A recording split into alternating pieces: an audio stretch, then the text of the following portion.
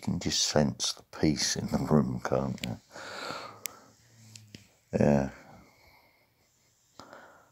People say, why don't you go out much? Well,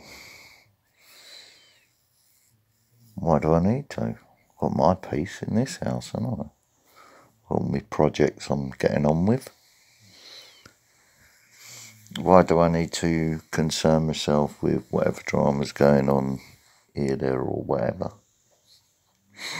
You know what I mean? That's not my doing, is it? So I'm getting on with what I should be getting on with. That's the lesson, isn't it?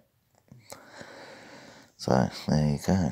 I'm just going to have a ciggy and a cup of coffee while the dogs are letting their dinner go down, and then we'll go out in the garden for a bit. Yeah, I'm sort of working out how much ply I need for the concrete and everything else for the next month's one.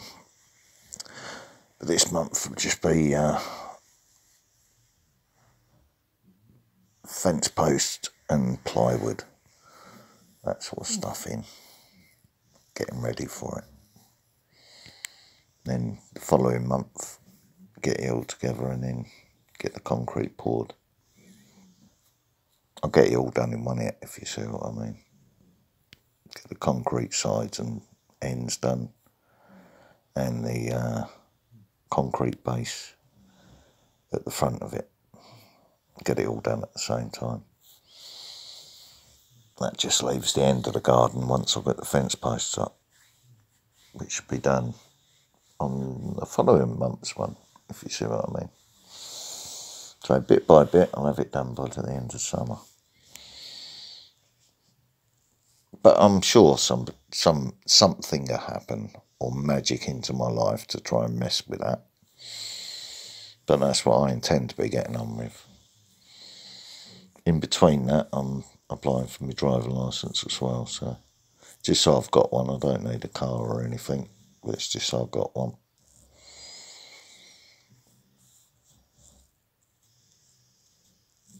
You know what I mean?